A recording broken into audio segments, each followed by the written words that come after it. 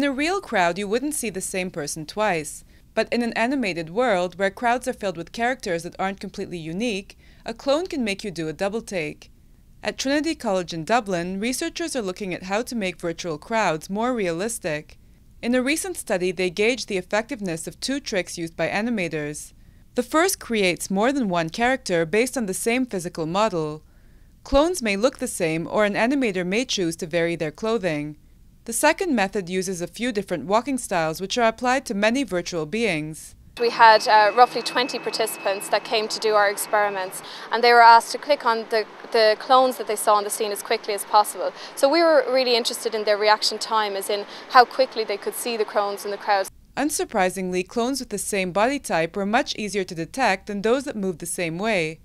When motion clones moved out of sync with each other, they were even harder to spot. We also found that adding random motion to the characters didn't help disguise clones any better than just playing the motions out of step. So this is also good news for crowd developers that use pre-baked animations. But examining current techniques isn't all this team has been up to. We've created a virtual Dublin city, and we're trying to populate this with crowds so that they can be interacted with in real time. The crowds you're seeing were created by motion capturing real people and applying their movements to virtual characters.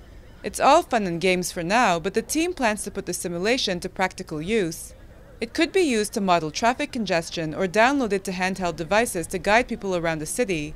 That's when virtual Dublin and the real world will truly collide.